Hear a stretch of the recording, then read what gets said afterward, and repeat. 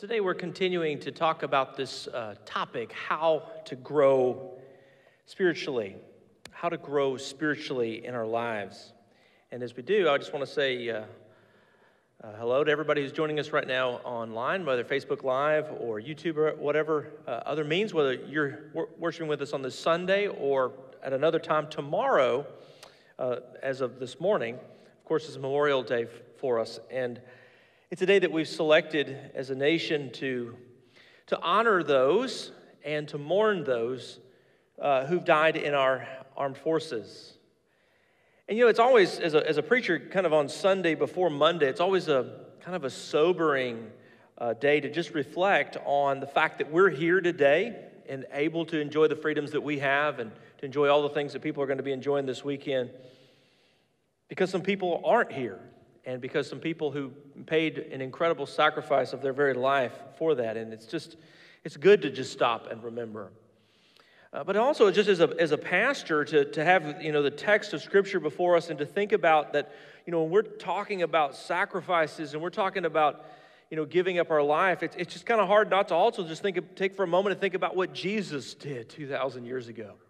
Knowing that he was going to come into this world and knowing that he was going to give up everything for us. You know, the Bible says that God so loved the world that he gave his only son, that he died there for us. He died not because of what he had done, but because of what we would do, and he would take our place. And so, you know, as we think about all of that this morning, a word that sort of comes into my mind as an old word for this is the word steward. You know, the word steward means a word of the sty, literally one who takes care of something that belongs to somebody else. And, you know, we are stewards of our freedoms. We're stewards of our responsibilities. And it's interesting to think about that word today because of the passage we're gonna come to here in Mark chapter 4. Jesus is talking about how to grow spiritually. He's sitting in a boat. There's a crowd of people who've gathered there on the shores of the Sea of Galilee. And he's just telling this story about a farmer. He goes out, he throws some seed, but he's not talking about seed. He's talking about God's word. And it lands in different places, and some people are good stewards of that word, and others aren't.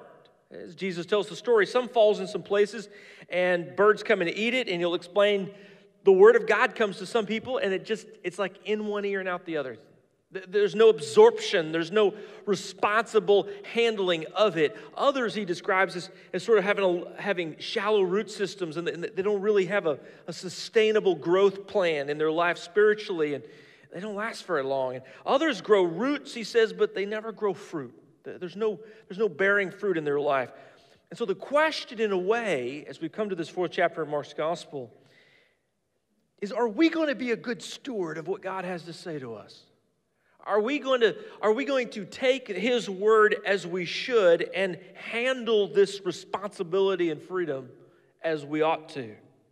And to kind of unpack that, what Jesus does is he tells two very, very brief stories, two very short parables to explain the parable that he just explained. And this is what it says in Mark chapter 4. We're going to pick up reading in verse 21. Jesus said to them, "Do you bring in a lamp to put it under a bowl or a bed?" I kind of want to stop there for just a second and just kind of tell you some things kind of interesting in the text. So our English translations are always trying to translate it in a way that we can really get it, but they don't translate this passage as it is actually in the original language, which is to say that in the original language, the subject of the sentence is lamp. In our Bible, it becomes the object, because that makes sense to us in English, but in Greek, when Jesus said this actually in Aramaic, what he really said was, a lamp comes under a bowl, does it not? Meaning, no, it doesn't.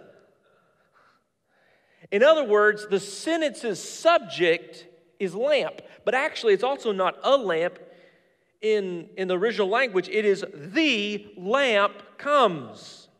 The lamp or the light has come into this world not to be hidden, not to be concealed, not for no one to see it or to experience it, but in order for it to be visible. And Jesus is not talking about just any old lamp. He's talking about himself sitting in a boat, casting the word out to all of us 2,000 years later. And the question is, did he do that so we wouldn't know, or did he do that so we would? Do you bring a lamp in to put it under a bowl? Instead, he says, don't you put it on its stand? And that negative question has an obvious answer. No, that's what you do. For whatever is hidden is meant to be disclosed, and whatever is concealed is meant to be brought out into the open. If anyone has ears to hear, let him hear. And then he says this. This is his second parable. He says, consider carefully what you hear. And I think it's also interesting the way the Bible translators handle this sentence, because in the original language, all it literally says is, see what you hear. See what you hear. To see, now just kind of think about that. How can I see what I'm hearing? How can I see what I'm hearing? Well, what Jesus is saying is, listen, I don't want you just to hear what I'm saying today. I want you to be able to visualize, comprehend, and understand what I'm saying in a way that you can do something with it. So the translators say, consider carefully what you hear. Don't just hear this, really think about what it means. Understand what I'm saying. He continued, with the measure you use, it will be measured to you. This is kind of one of those cooking kind of metaphors, if you will. But what's interesting in the text is he says, it will be measured to you. Now we call this the passive tense. And the question is if it will be measured, it will be measured by whom? In the original language, as we translate our Bibles, we call this a divine passive, meaning that the passive is being used here deliberately because Jews did not want to pronounce the name of God, the sacred name of God. So it will be measured to you by God. How you handle the word you're hearing and what you do with it, you will be judged by the Almighty for how you deal with that. And then he goes on to say, and even more. Whoever has will be given more. You got the word, you're going to grow and produce more. But whoever does not have, even what they have, will be taken away, like the bird stealing the word from the path. So that's the stories, but what does this have to do with how to grow spiritually in our life? Well, Jesus is describing how we're supposed to respond to this, and we're supposed to be good stewards of it. And so let's take the first one and just see how we can make sense out of it. This first parable is all about lamps and lights. And so let's say it like this, that a good steward reveals the word. A good steward casts light, shines a light on the word. And so let's read it again. This is what Jesus says. Just a short passage, we can read it again. Mark 4:21. He said to them, do you bring a lamp to put it under a bowl or a bed? Instead, don't you put it on a stand, for whatever is hidden is meant to be disclosed. Whatever is concealed is meant to be brought out into the open. Now, when we see this word lamp in the Bible, the word actually is used quite interestingly and quite commonly for the word itself, for God's word. God's word is a lamp. In fact, one of the most famous Psalms, Psalm 119, which also happens to be one of the longest Psalms. Those of you who love to memorize Scripture, go home and try on Psalm 119 for size. Because all the way down around verse 105, we get this. Your word is a lamp. What's interesting here is the word in the Bible sometimes is just a word in general, but sometimes it's used for all of God's words, what they called in Hebrew the Torah. We call it the law, but that's a misnomer. The Jewish people did not think of their book as a list of rules. They called it Torah, which means the guide of life. It's how you walk about your spiritual life, how you're directed. And so in Psalm 119:105, when it says, your word is a lamp for my feet and a light for my path, it means your word is what guides me. Your word is what directs me through this dark world of misinformation. It's your word that is a lamp. Now, let's just think about this for a second. If we have a lamp, and this is an old oil lamp, archaeologists, when they dig in this part of the world, they find these oil lamps more commonly than any other object.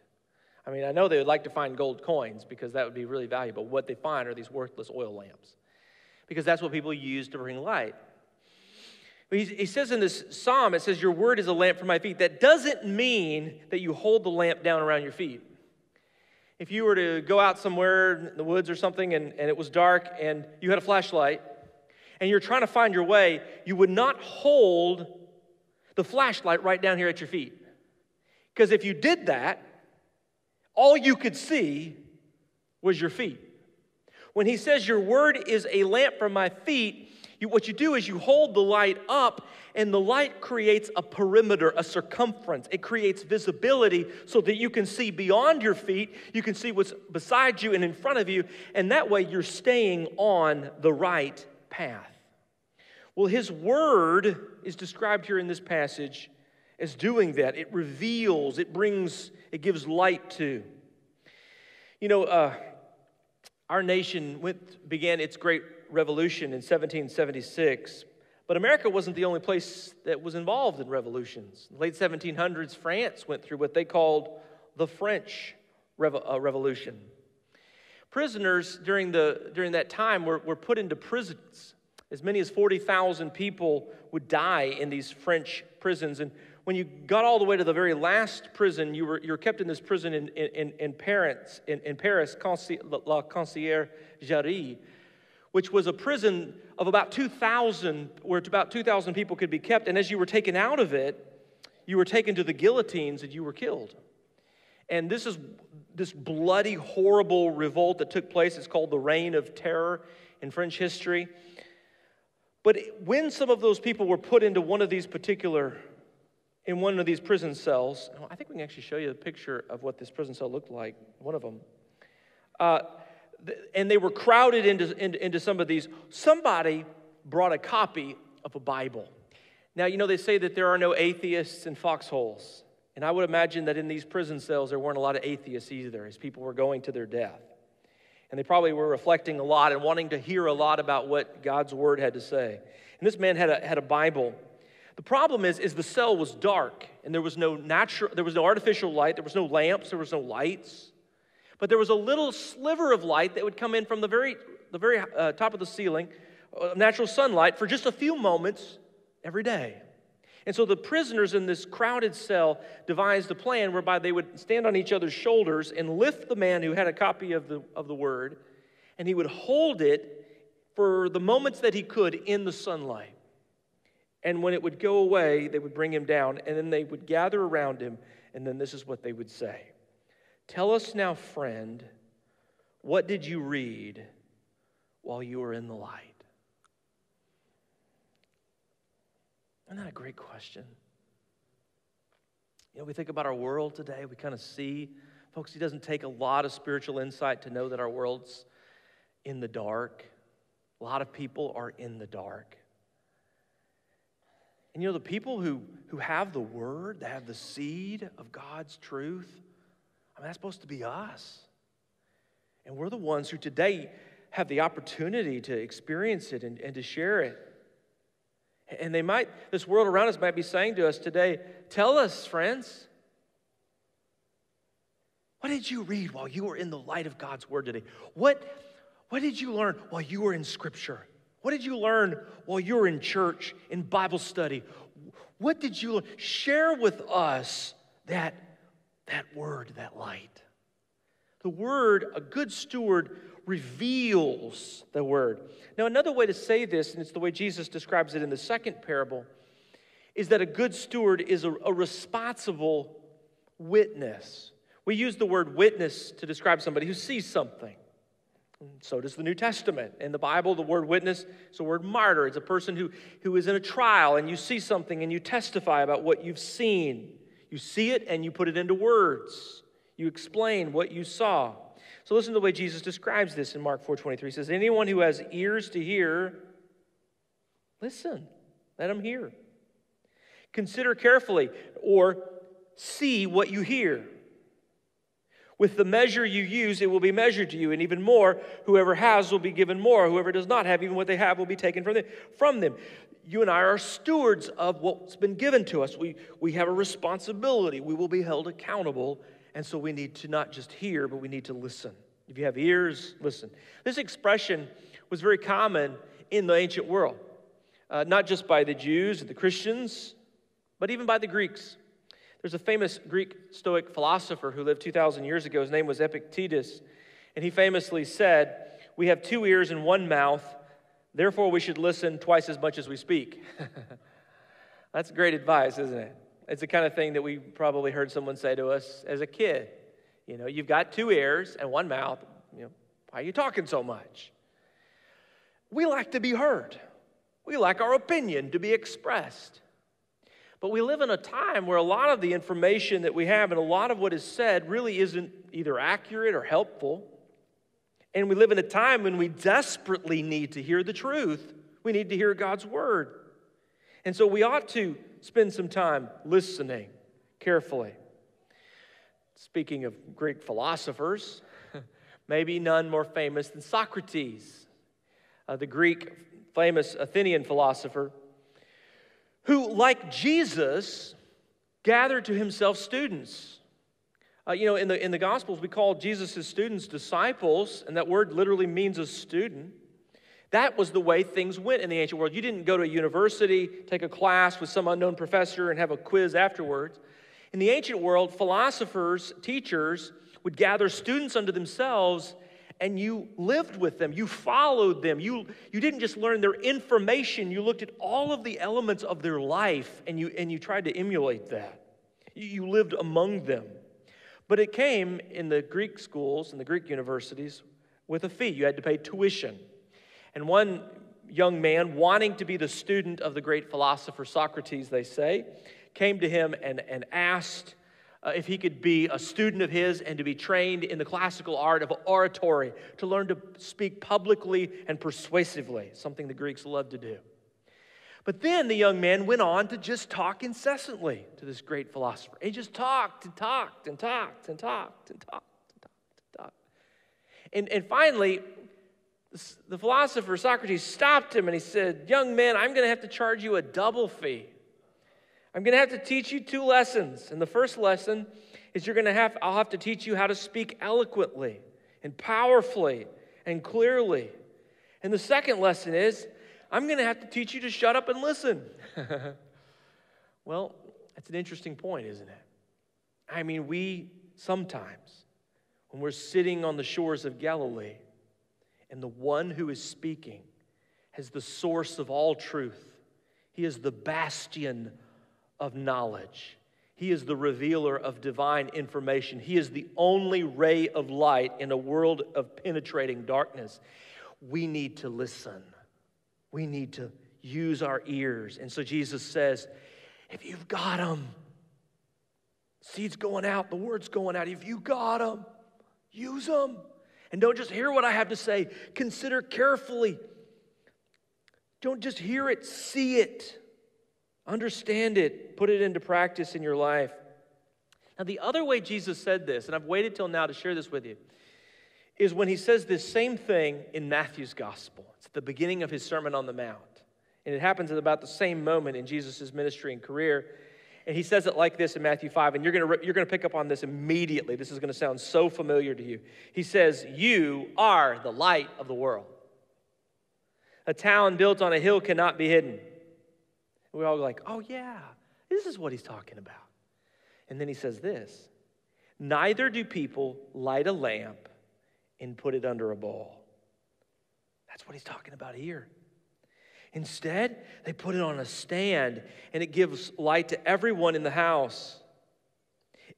In the same way, let your light shine before others, that they may see your good deeds and glorify your Father in heaven. You see, we don't just hear it, we don't just see it, we do something with it. We're a steward, we're a responsible witness of it. Vance Havner, famous preacher, once said, "The gospel is not something we come to church to hear. It is something we go from church to tell. We didn't just come here today to hear the word, gather around, shake a hand, sing a song. We didn't just come here for that. We came here so that we could be empowered to then go out and be that witness for Him in this dark world, to be that ray of light. Tell us, friend, what did you see when you were in the light? I've shared through the years I think the compelling story of a man whose job, not very glamorous, was to operate an elevator in Nashville, Tennessee.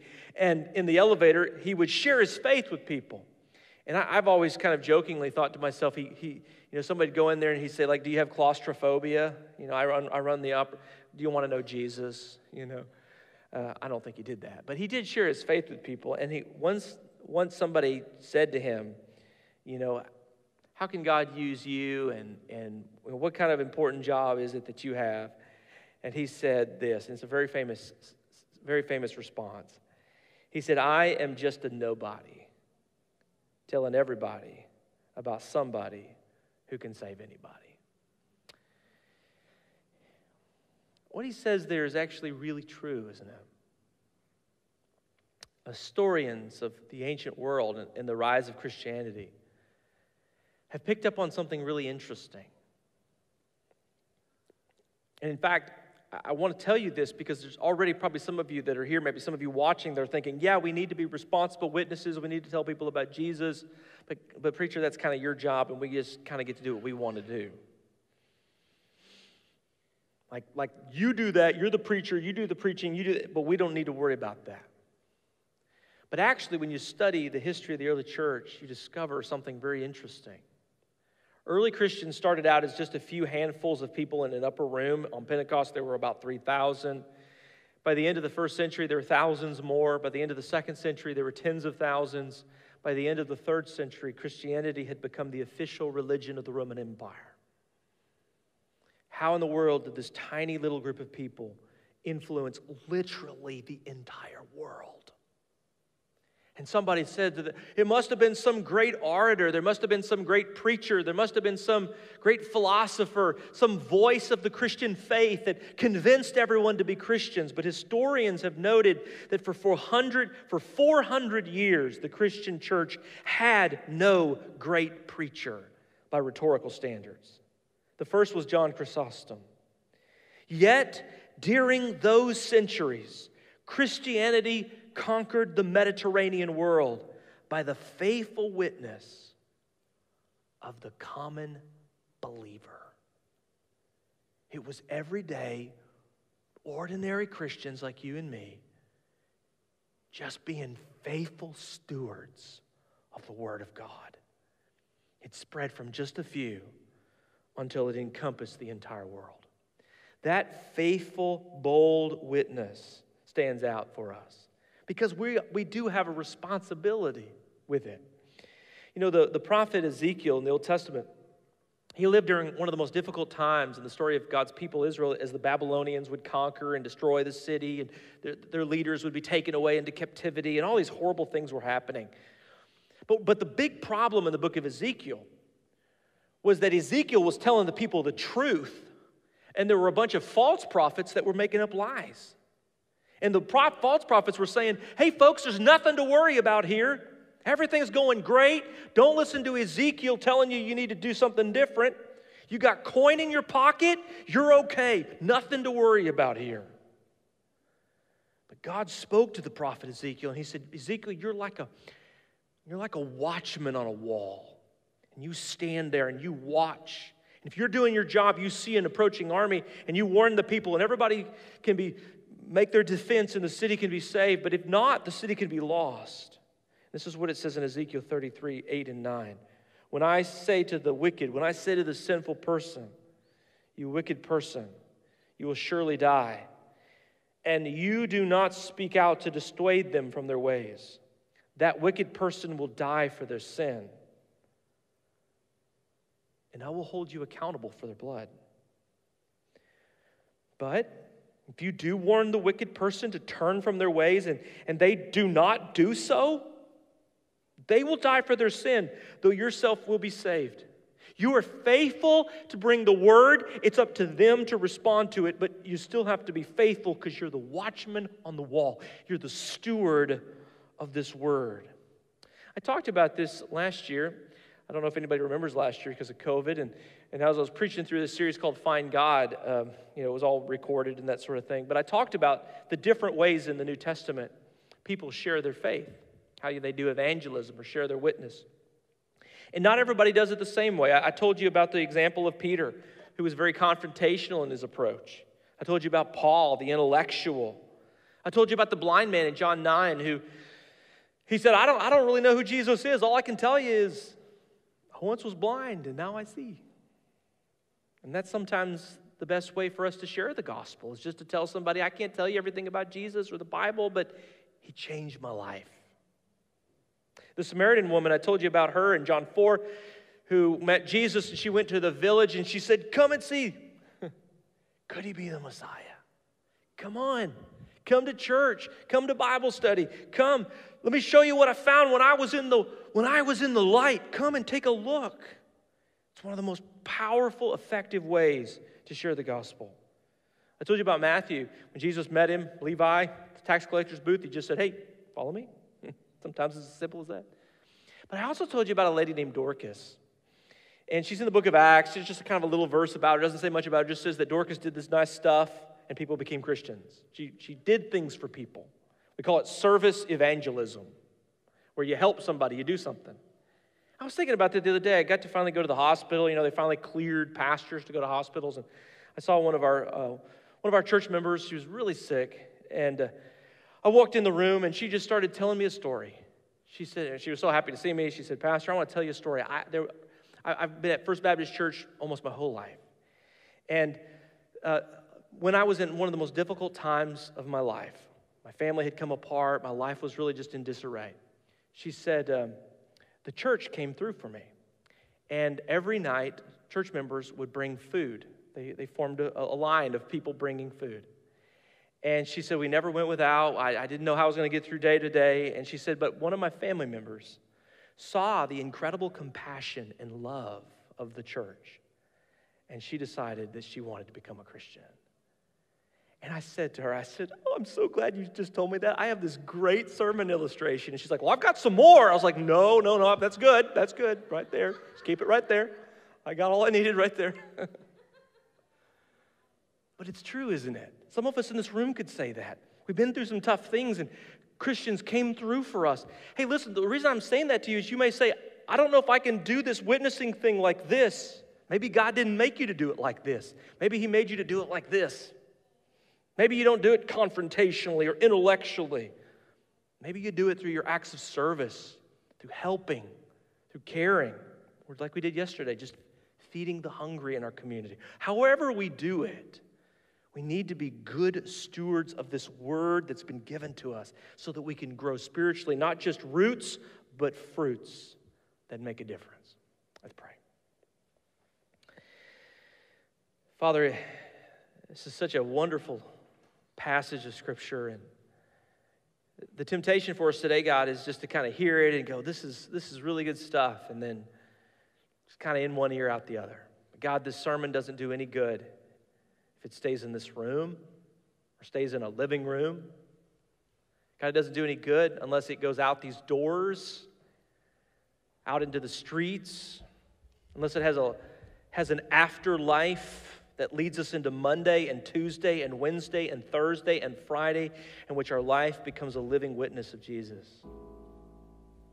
So God, I just pray right now as we just kind of finish this sermon and we go into this time of worship.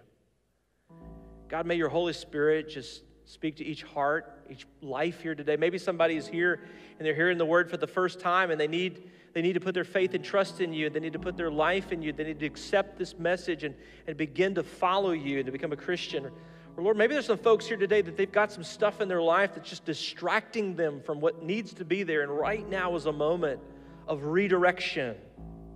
Or Lord, maybe there's some of us that's just been kind of sitting back on our laurels, kind of content, kind of living in the comfort zone of the Christian life, if we can call it that, God. And today you're just calling us out. You're calling us to step up and to step out and to live our faith, to help people who are in the dark to see what we found when we were in the light. In Jesus' name.